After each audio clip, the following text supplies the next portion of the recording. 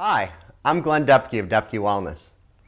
One very important aspect of the beginning of the journey toward health and wellness for all of the clients that I work with is really addressing their digestive system. You see, we've all heard the old saying, you are what you eat. I'm usually the first person to tell everybody that that's the biggest lie we've ever heard. You see, we're not what we eat, we're what we absorb and we assimilate. Even if you're eating organic, grass-fed, wild-caught, raw foods and doing everything you need to do as far as the quality of your food and cooking it properly and cooking it as little as possible, there's still a chance that you could be malnourished. All right, and that's due to the lack of the proper absorption and assimilation. Now, so with that, it's very important to have that as a focus at the beginning of your journey. So with this, just to understand what is really going on when you eat your food. You see, it starts in your mouth with chewing. From there, your food will go down your throat, through the esophagus, into your stomach.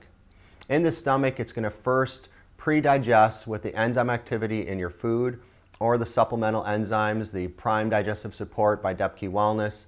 It's going to then drop into the stomach acid, where it's going to be broken down even further, and then it's going to be released into the small intestines. In the first third of the small intestines, it's mixed with pancreatic juices. Bile is released from the gallbladder, help emulsify fat. And then it's going to travel through the small intestines where it's going to be absorbed and assimilated into the blood to be brought to the cells in your body. All right, from there, what does not get absorbed and assimilated moves from the small intestine into the colon for an eventual release of the body. And it's very important that this all happens in an optimal fashion. So in exploring the gastrointestinal health, I need you to look at what creates gastrointestinal challenges. Chronic stress on a daily basis. Now, who's not living in that nowadays? Poor nutritional choices. The lack of taking a good quality probiotic, such as the Prime Digestive Support. Or this could be just a slow-moving colon. One thing that I want you to understand is that if you only have one bowel movement per day, that's still constipation. And there's a whole host of challenges that could be going on in the GI. There's protozoas, parasites, H. pylori infections, amoebas, entamoebas.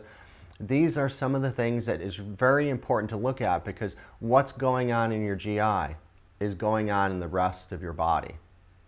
I'd like to thank you for taking your time out of your busy day to watch this video on your digestive system and your gastrointestinal health. Hopefully with this you've learned the importance of this being a first step in really regaining your health and vitality. I'm Glenn Depke of Depke Wellness. Wellness for yourself and wellness for the world. Thank you.